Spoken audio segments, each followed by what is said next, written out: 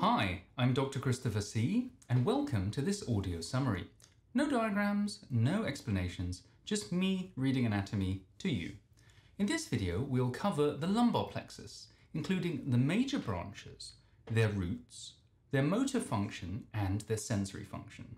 Finally, we'll discuss their organization into anterior and posterior divisions and the positions relative to muscles. The lumbar plexus is formed from the anterior rami of L1 to L4 and receives a contribution from T12. It can be found on the posterior abdominal wall.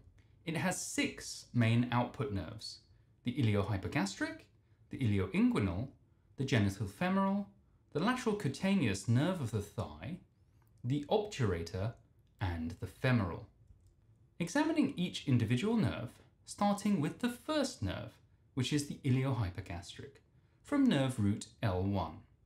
Its motor function is to supply the internal oblique and transversus abdominis.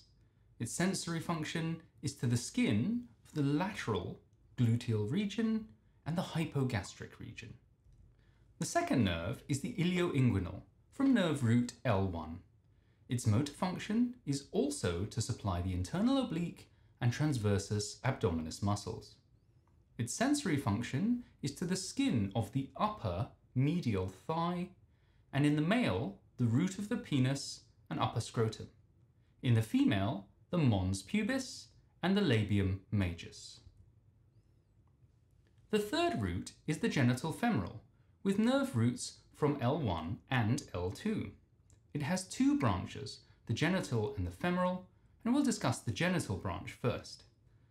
Its motor function in the males is to cremaster muscle, which raises and lowers the testes. There's no motor function in females. It supplies sensation in the male to the root of the penis and the upper scrotum, and the female the mons pubis and the labium majus. The femoral branch has no motor function and supplies sensation to the skin of the upper anterior thigh. The fourth nerve is the lateral cutaneous nerve of the thigh, from nerve roots L2 and L3. It has no motor function. Its sensory function is to the skin of the lateral thigh and some on the posterior side. The fifth nerve is the obturator, from nerve roots L2, L3, and L4. Its motor function is to obturator internus, pectineus, and the muscles of the medial compartment of the thigh. Those are gracilis and 3 adductor muscles, adductor brevis, adductor longus, and adductor magnus. Its sensory function is to the skin on the medial thigh. The 6th nerve is the femoral nerve. The nerve roots are L2, L3, and L4, and its motor supply is to iliacus, pectineus, and the muscles of the anterior compartment of the thigh. Those are sartorius, rectus femoris, and the 3 vastus muscles. Those are vastus lateralis, vastus intermedius, and vastus medialis, and together with rectus femoris, these form the quadriceps femoris muscle. Its sensory function is the skin on the anterior thigh and the medial surface of the leg, lower down. Finally, it gives sensation to the hip and the knee joint. In addition to these major nerves, there are some short, direct nerves which are given off by the plexus, supplying nearby structures. They supply psoas major, psoas minor, and quadratus lumborum. The lumbar plexus is sometimes divided into the anterior and posterior divisions. And from the posterior division, we get the lateral cutaneous nerve of the thigh and the femoral nerve.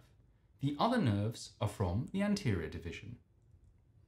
To help you remember the nerves of the lumbar plexus, a mnemonic used by some people is I twice get lunch on Fridays.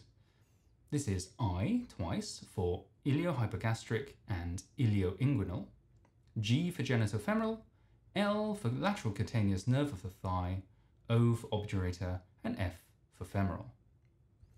To help you remember the nerve roots, there is another saying: 2 from 1, 2 from 2, and 2 from 3.